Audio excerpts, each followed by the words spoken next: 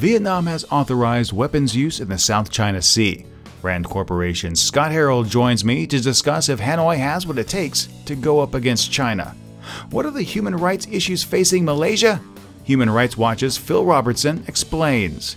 Plus, bloggers in Bangladesh continue to fear death, and more this week. Hello everyone, Steve Miller here on this beautiful Friday, September 18th, 2015. Thank you so much for joining me. Let's go ahead and get started with our very first story, once more from the South China Sea.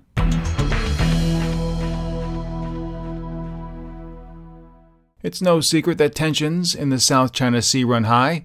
While the most vocal critic of Beijing's behavior tends to be the Philippines, with the United States slowly stepping up its disapproval, the nation that really butted heads the most over the past year is Vietnam. If you recall, last year China moved in the Haiyang Shi Yao 981 oil rig into Vietnam's Exclusive Economic Zone, or EEZ. China supported this action with a massive fleet of over 100 vessels. Vietnam tried to repel the platform by sending its Coast Guard, but to no avail. Chinese vessels bumped and ground, forcing them back. If Vietnamese fishing vessels made the mistake of challenging China, the results were sometimes catastrophic.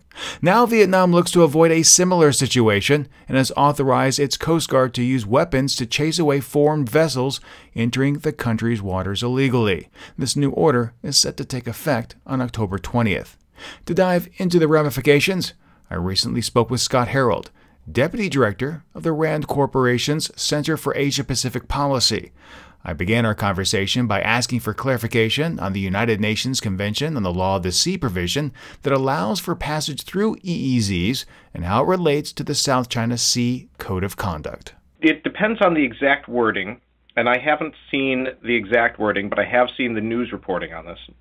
And it seemed to suggest that what Vietnam was authorizing its Coast Guard to do was to use force against vessels that enter into Vietnamese territorial waters. Now, the territorial waters of any country are sovereign waters and can be policed by the country as they fit. Most countries would seek to use less than lethal force, and I suspect even the Vietnamese don't fire first and then ask questions.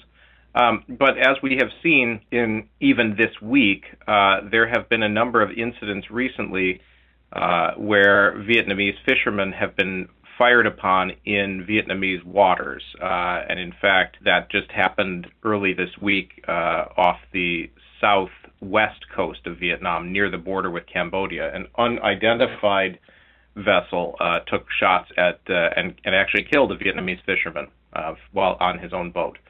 So I think that this is an issue inside of Vietnam, and of course, knowing as you do very well, the situation in Vietnam, where a communist party is also on the hook to prove its nationalist credentials, just like in China. The notion that you are going to kind of take it on the chin and not respond, that could be a very risky proposition if you're looking to maintain those nationalist credentials. So I think the government in Vietnam, which has, of course, been put under much more substantial pressure than the government in China as a consequence of neighbors using force to enforce their claims over and against your claims. The government in Vietnam may therefore feel itself to be under some substantial pressure and therefore may be pushing to send a signal, deterrent, or even, in the case of having to execute such threats towards its neighbors, to say, look, these are Vietnamese waters.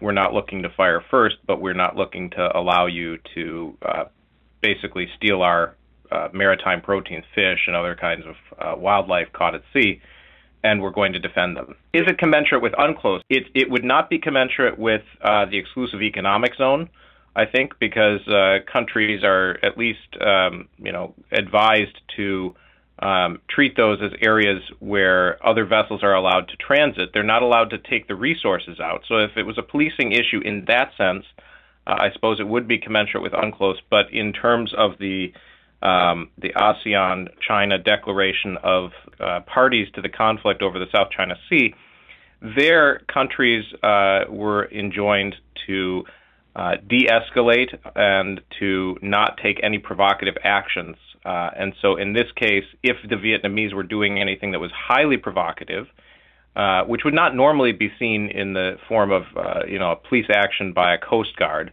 unless it was something particularly egregious. If the Vietnamese did do something that was particularly egregious, I suppose you could argue that it was not commensurate with the DOC. The declaration of conduct, however, has been most egregiously violated by the Chinese repeatedly with their artificial island construction, which is now leading to the emplacement of military facilities in the deepest reaches of the South China Sea and the Spratlys. Well, let's talk about China, because last year they did move that oil rig into Vietnamese waters. China claims most of the South China Sea as their sovereign territory, which does overlap with other countries. And a lot of people have said that this Vietnamese issuance of this order is in response to last year's conflict. But if you're going to issue an order to use force, you have to also be willing to back it up. And it's one thing to go against a small vessel that's firing upon a fishing vessel. But does Vietnam have what it takes to actually follow through if China goes into what it deems is its sovereign territory? It's an excellent question. I think the reality is that even with countries as mismatched in size and capabilities as China and Vietnam, it's never the case that you can prejudge the outcome of a potential conflict in advance, even though the Vietnamese would look on paper to be seriously overmatched. We all know that Vietnam has basically striven to free itself from Chinese hegemony and Chinese domination. It's the overriding theme in Vietnamese history.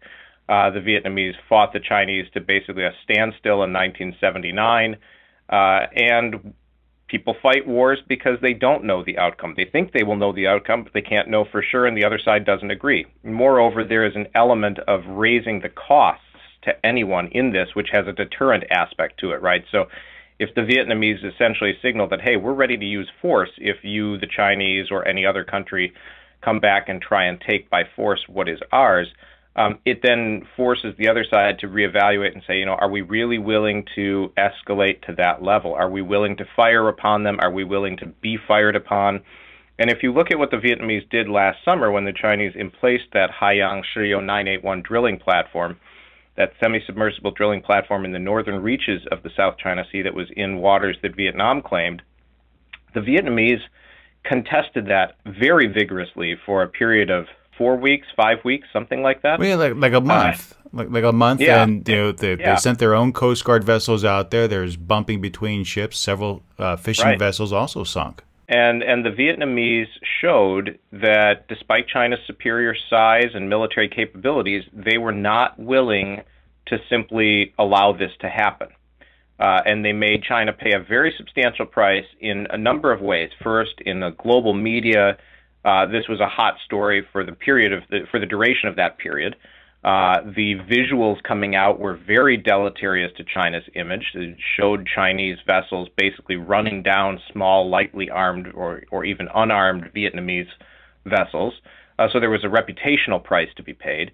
Moreover, there was an actual physical challenge, right? China actually had to field a sufficient number of vessels to keep that semi-submersible rig defended against Vietnamese maritime police forces. And that's quite costly because each of those vessels has to be staffed, has to be put to sea, has to be maintained.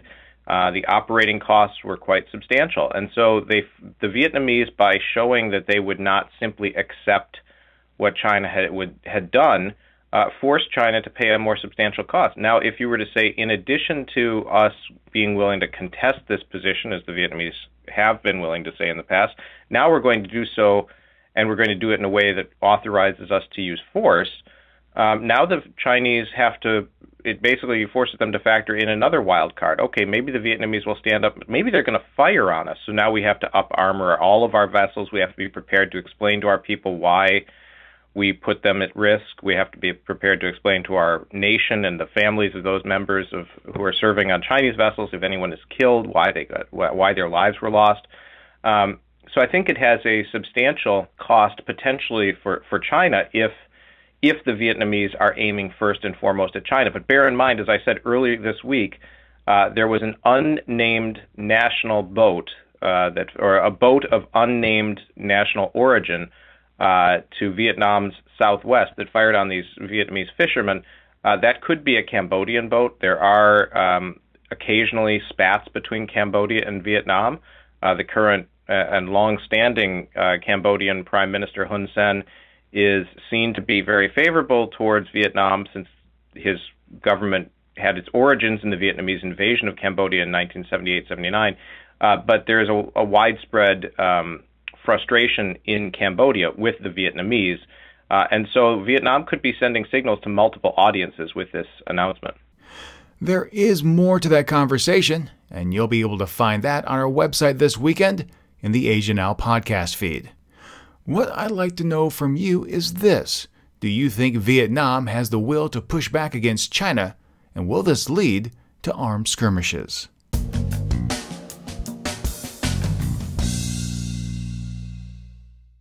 As someone who has traveled extensively around Southeast Asia, if someone asks me about Malaysia, the first thing that comes to mind are the giant silver twin spires that are the Petronas Towers.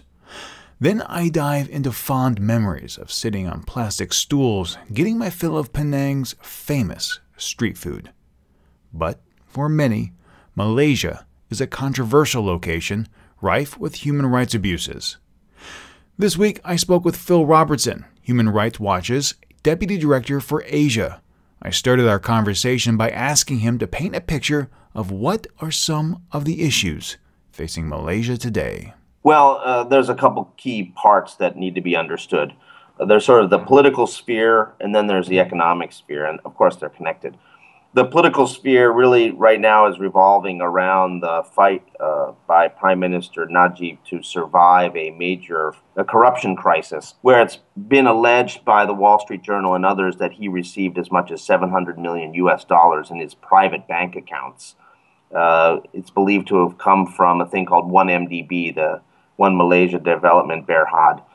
And he has now been fighting tooth and nail against critics both within the government and his own party, as well as the opposition and civil society against those charges. And he has been using draconian laws such as the Sedition Act or 124B of the Penal Code, which talks about acts detrimental to parliamentary democracy, to try to intimidate critics. Connected to this, of course, is also a declining economic situation for Malaysia. The Malaysian ringgit is weaker than it's been in a decade. It's fallen to below 4 when it used to be 3. There's concerns about inward investment. It is, like many countries, a export-oriented development model that is there, and they are focused on the competitiveness issue. But connected to competitiveness is also issues of government finances, and government finances are a big problem now. There was so much spending around the 2013 election and promises made to try to win votes that the major budget deficit in Malaysia is now being felt, and the government brought in a highly unpopular general service tax that was implemented earlier this year, and this has also really put the squeeze on people's cost of living. So it's a very, very turbulent political atmosphere, a government led by a political party, UMNO, that has been in power since independence in 1957, and a prime minister who, under threat, is now lashing out at critics using draconian rights-abusing laws. And what about some of these laws? I mean, you mentioned the Sedition Act, but there's others that really stifle free speech and what citizens can do. Yes, certainly. There are the Sedition Act. There's also restrictions on public assembly through the Police Act. So we have a number of people who are being called up for not giving the police adequate notice, 10-day notice for holding a protest. We have connections of the restrictions on printing and publishing documents. The guy who just won the CPJ, Committee to Protect Journalists Award, a cartoonist named Zunar, is facing 9 sedition charges for tweets that he sent out back in February after the federal court ruled that Anwar Ibrahim, the opposition leader, was guilty of sodomy and sent him to prison for 5 years. I mean, these are the sort of restrictions on freedom of expression and the media that we're seeing increasingly come forward. And now there's a proposal by the communications and multimedia minister to require the registration of online news portals. It's very interesting. The government controls the actual printed press, either through parties or directly through government institutions. But when you look at the online press, it's much more free, and most people are getting information from the internet. And so that is something that the government is unhappy about. They're trying to stuff the internet genie back into the bottle and try to once again reassert control over what their citizens are able to read and hear. Well, speaking about the criminalization, I mean, did the government just really charge a number of individuals for actions and protests that took place some 6 months ago? Well, that's right. We had the Kitalawan protest. This was a protest connected to the imprisonment of Anwar Ibrahim, the opposition leader, for sodomy, and people demanding that that conviction be vacated and that he be released. The government claimed that those people didn't provide necessary notice to the police in advance, and so they're charging him with that actual charge, as well as issues related to what they said at the rallies. This is the same group of people that were also involved in organizing the highly successful Bursi 4 protests at the end of August. And we don't think it's a coincidence that they have been brought up on charges for a previous protest when the government is so unhappy about what they were doing at the end of August, where you had over 300,000 people gather in the center of KL, many of them demanding the resignation of Najib and respect for democracy, human rights, and non-corrupt governance. Well, let's turn that discussion to looking forward. I mean, you've already had to revise what you thought in the past about where Malaysia is today, and Human Rights Watch is conducting that research in the report that will be released next month. Where do you see Malaysia going? Well, unfortunately, because of the ongoing political troubles of the Prime Minister, I think it's going to continue to go downwards on human rights. It's quite clear that Prime Minister Najib is prepared to sacrifice respect for human rights for his political survival. And, you know, the larger question is what is going to happen within the ruling party. I mean, as I mentioned, there is a debate going on. There are factions for and against Najib. There's a lot of concern that if he led them into the next election, which is expected in 2018, that UMNO could suffer historic losses because of the widespread perception that this is a corrupt government.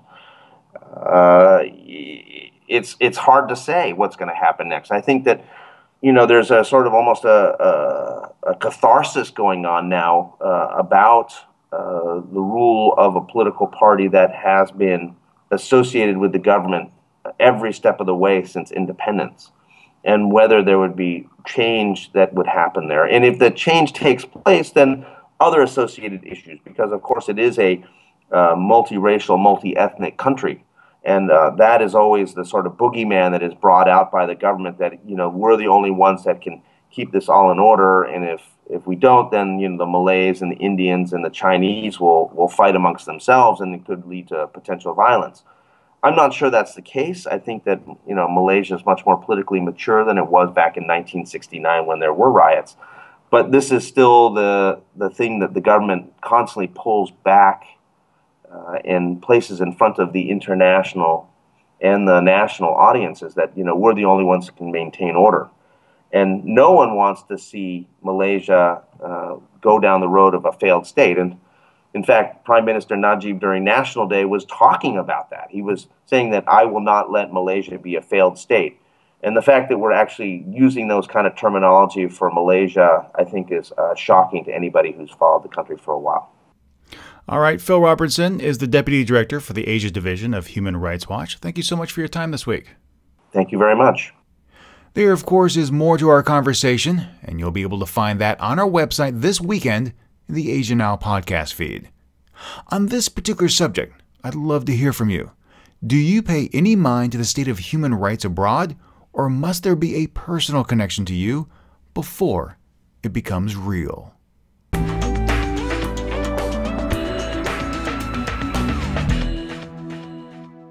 Bangladesh is undergoing a crisis of free speech. This year, 4 secular bloggers have been brutally murdered.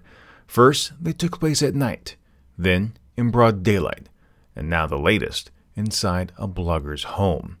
Robert A. Lindsay of the U.S.-based Center for Inquiry criticized the government in a statement, quote, "What was already a human rights crisis has now spun entirely out of control, and is now long overdue for the government of Bangladesh to take seriously its moral responsibility to protect the lives of its people. But this problem goes deeper than just Bangladesh. The world can no longer sit by and allow this global crackdown on free expression by both terror groups and states alike to continue.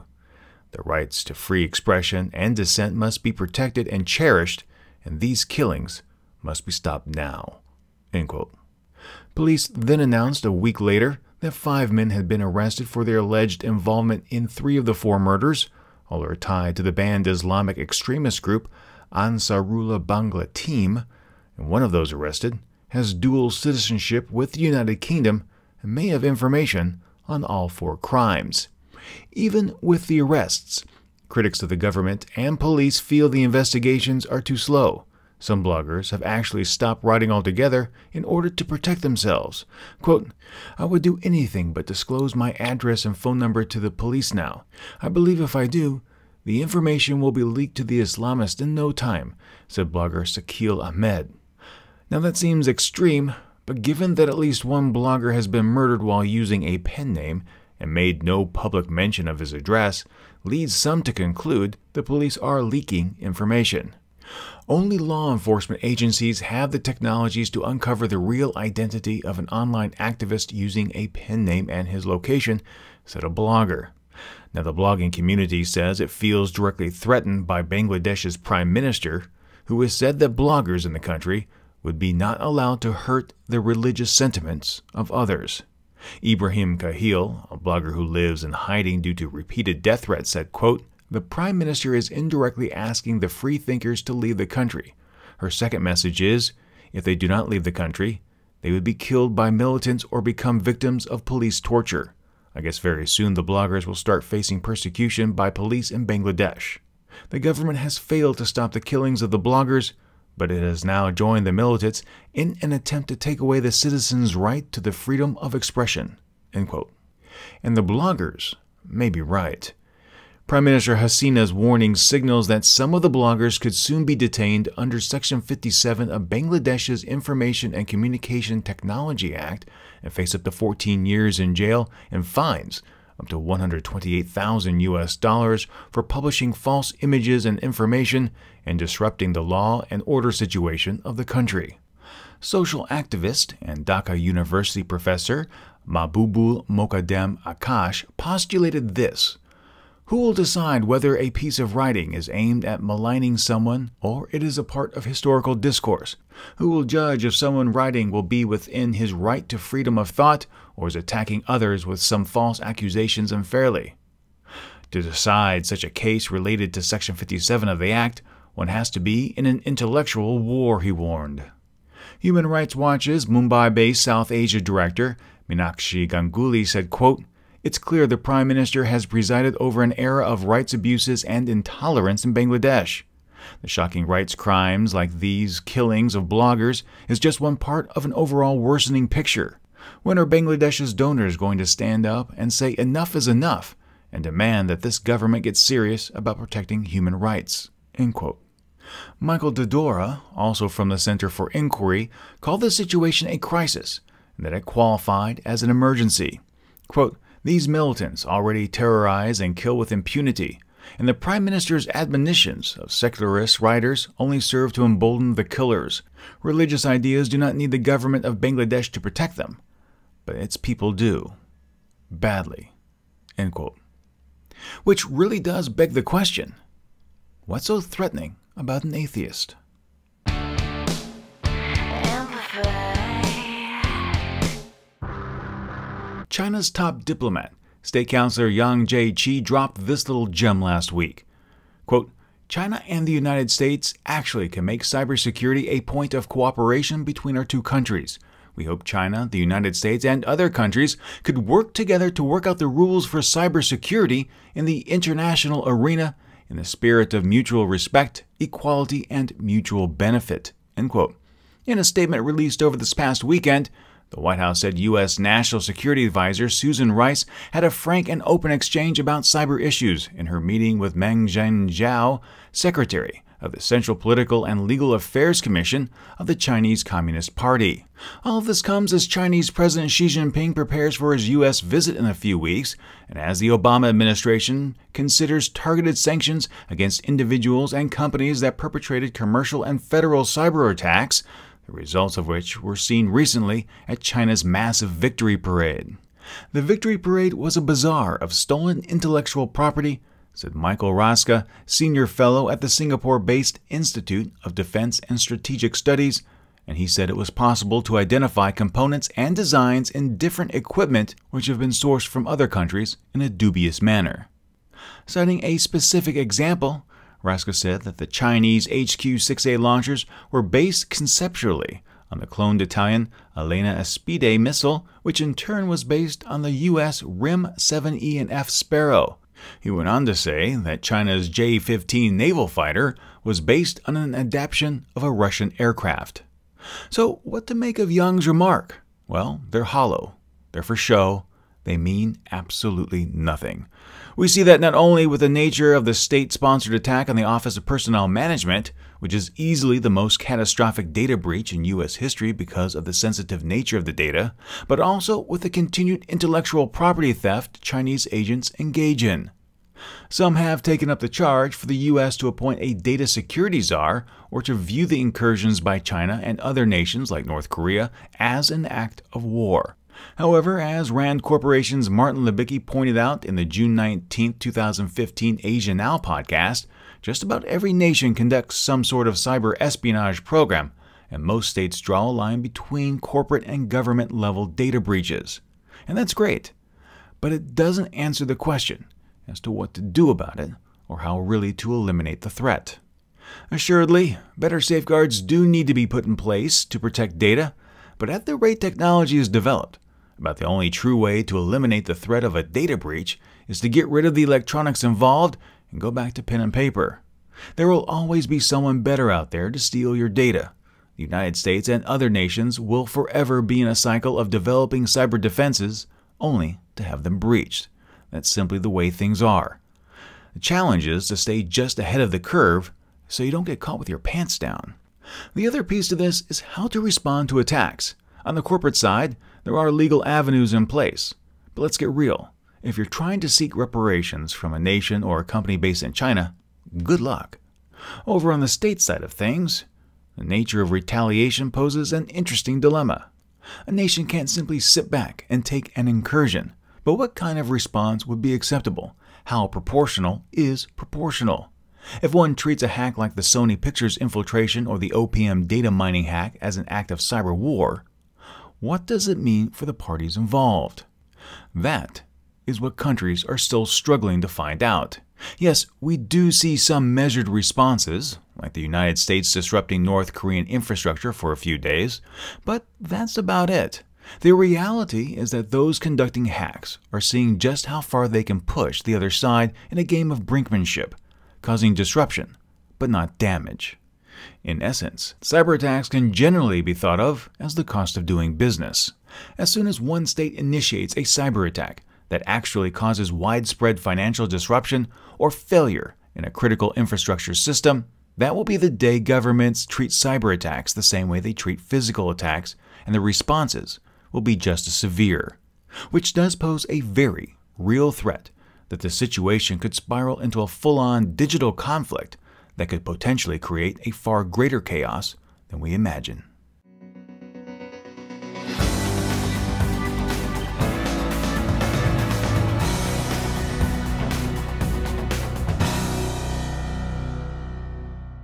It's time once more for the Friday edition of the Asia Brief, featuring stories from the region you may have missed.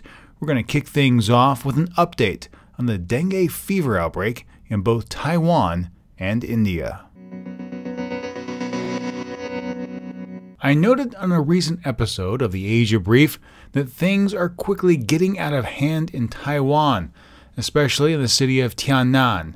Since our last report, the number of confirmed dengue cases has risen to nearly 10,500 and could be on pace to hit 20,000 by the end of the year.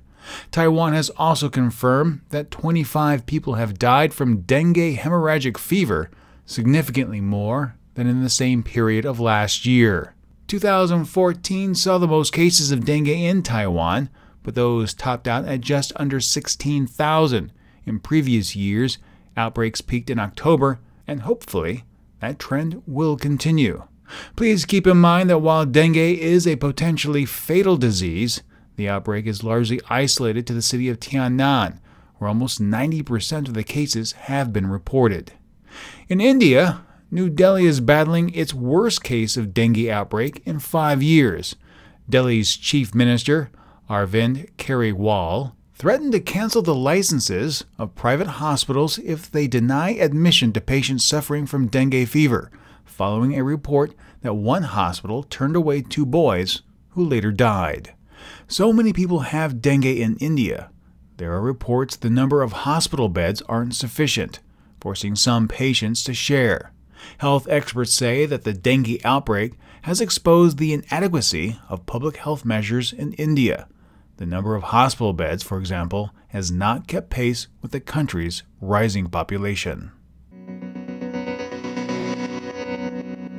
A Mumbai court has convicted 12 men, holding them responsible for a series of deadly bomb blasts that ripped through trains nearly a decade ago, the result of which caused the deaths of 188 people and wounded over 800. Judge Yatin D. Shinde levied the guilty verdict last week for 12 of the 13 men who were on trial at a special court for the July 2006 blasts. The 13th individual was acquitted. They had been charged with murder, conspiracy, and waging war against the nation. While Mumbai, which is also India's financial hub, had been the target of several terror attacks, the 2006 bombings were some of the deadliest. 7 coordinated explosions during evening rush hour in the first-class compartments of several trains wielded death and destruction in less than 15 minutes. Sentences are expected on Monday, where prosecutors will attempt to get the death penalty instated. Most of those found guilty were members of an outlawed Indian militant group, the Students' Islamic Movement of India, or SIMI. Authorities in India maintain that the blasts were planned by Pakistan's Inter-Services Intelligence and carried out by operatives of the Islamic militant group Lashkar-e-Taiba with the help of SIMI. Pakistan has denied any involvement in the blasts. Those involved with the investigation hope that these convictions finally bring about some closure to those who lost loved ones or were injured. Thousands of protesters, including opposition lawmakers, made a last-ditch effort Wednesday to block a vote on security bills that would expand Japan's military. It's a controversial policy, not only because of the direction it would take the country, but also for the manner in which Prime Minister Shinzo Abe has chosen to implement it. If you're unaware, the security bills would allow Japan's military to defend its allies even when Japan isn't under attack, and take on greater roles during international peacekeeping missions. Abe says Japan needs the bills to bolster its defenses amid China's growing assertiveness and to do its part in global security. Opponents claim the legislation violates Japan's war-renouncing constitution. The problem is that both sides are technically correct. Times have changed, and Japan needs to be able to engage in collective self-defense. The problem is that Abe is going about it wrong, and not a single independent constitutional lawyer believes the Prime Minister's actions pass muster. The bills, passed by the more powerful lower house in July, have since been debated in the upper house. The LDP and Coalition Komeito Party began discussions in the upper house on Wednesday with the intention of passing the bills into law by Friday ahead of a 5-day holiday weekend. Katsuya Okada, head of the main opposition Democratic Party of Japan, said it was outrageous for Abe's ruling bloc to rush a vote on the legislation that has split the nation down the middle. During Thursday's session, things got a little heated in Parliament as opposition lawmakers physically pushed and shoved in an attempt to block the measure. It was a surreal scene and not something normally witnessed. That it occurred should provide context as to how strongly many feel in Japan about these bills. Usually, when you eat something, eventually you can count on it to pass through. Well, that wasn't the case for one jewel thief in Thailand. According to reports, a Chinese woman swapped out a 10 million baht diamond with some costume jewelry that amounts to about $278,000 US. She then proceeded to swallow the gem and try and flee the country. When authorities caught up with her, they waited for things to pass naturally, even trying to give her a laxative to help speed things up. But nothing worked, so she was taken to a hospital to have it extracted.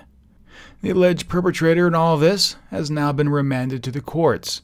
And personally, I wouldn't want to go near that thing or touch it ever again. The memory of where it has been would forever taint it.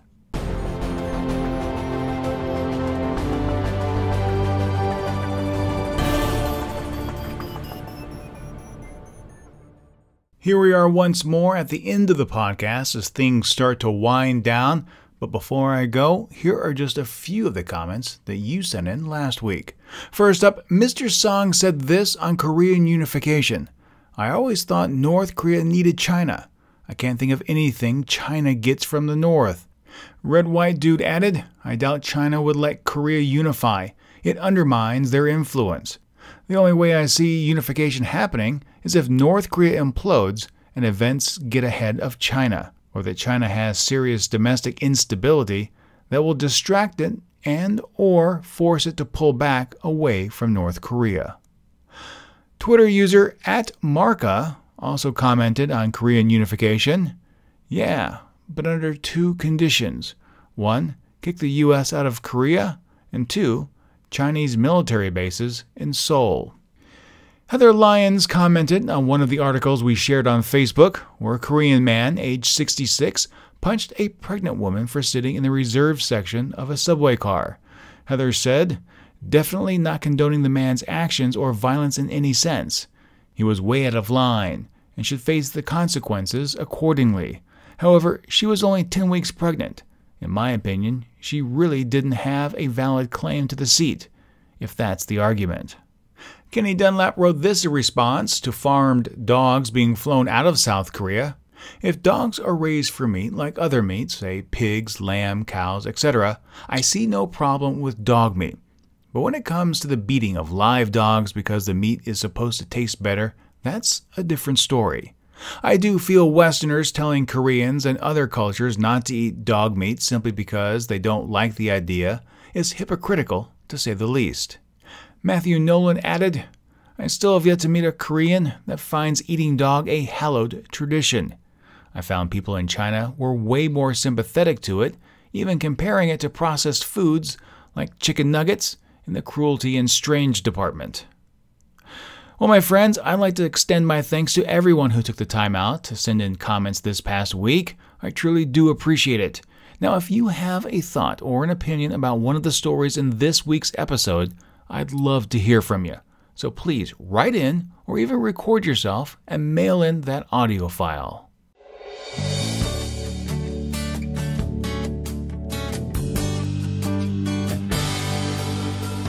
Hey, my friends, if you enjoyed this week's podcast, I hope you'll do me a favor and share it with your friends. And if you haven't, subscribe. Subscribing is free and easy to do. Just go to our website, asiannewsweekly.net, and click on the subscribe tab. You can also subscribe in your favorite podcast application like iTunes or Stitcher.